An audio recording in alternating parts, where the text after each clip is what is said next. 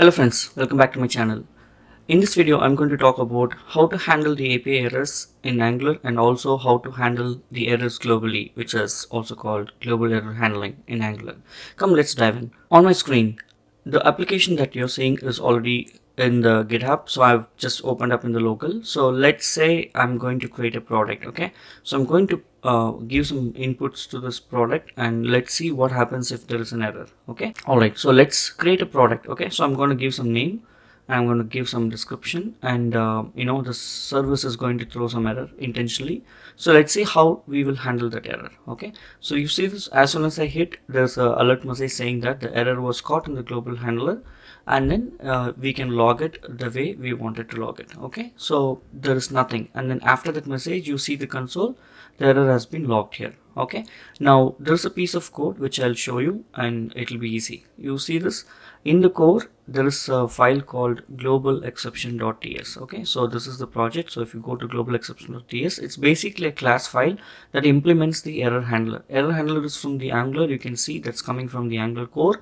Okay, so we're gonna implement the error handler, and the only method that is available for implementation is handle error, which takes any of a parameter, and then here you can examine what is that error is. So here I'm basically putting an alert message and doing a console.log.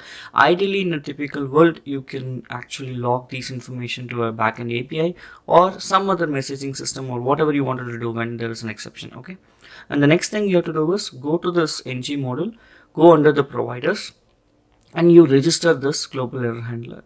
Under the providers, you say the provider is error handler, and for that use this class. So which means internally it will override, and this class will be taken as the error handling class.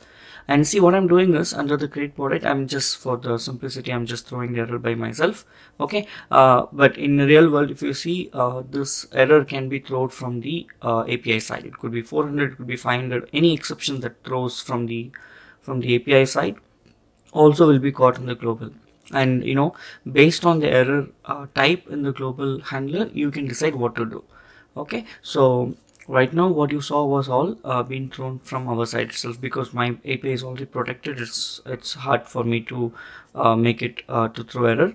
So that's why I've simplified this. So this is how we do it, right? There's one more way to handle the errors. Okay, come, let me quickly show you how to do that for handling the API errors. Okay, so under the product service, I added a method called handle error that will accept HTTP error response, because when you call API, okay, the response that comes in the error is called HTTP error response. Okay, so that accepts such input as the handler, and then it is basically determining whether it is an instance of an error event, which means it's a client side issue. Okay, it's not ready from the server side, and if that is the case, we show some part of error message, and if it was not the case, then we show the status that we received from the API, and we show the message that is received from the API. Okay, and ideally don't show all these things, basically handle it in a different way. I'm just trying to explain you how it works, and then we rethrow the error. Okay, now if you see, I've implemented one more method. So basically how you do is you call the HTTP get method, and with the pipe operator do a tap, and then you're examining the data, and then if something goes wrong, it goes in the catch error. Catch error is also a RxJS property. Okay, so basically the catch error accepts the error handler response. So if you go there, that method will be invoked, and then that will be examined, and it will show you how to handle it. And yes, so this entire set of coding is present in this exception handling branch, and you can go and take it from there. I hope you enjoyed this video. If you like this video, subscribe to my channel, like, comment, and I'll see you in the next video. Thanks for watching. If you like my video, don't forget to subscribe my channel, like it, share it, comment it, and never forget to click on the bell icon.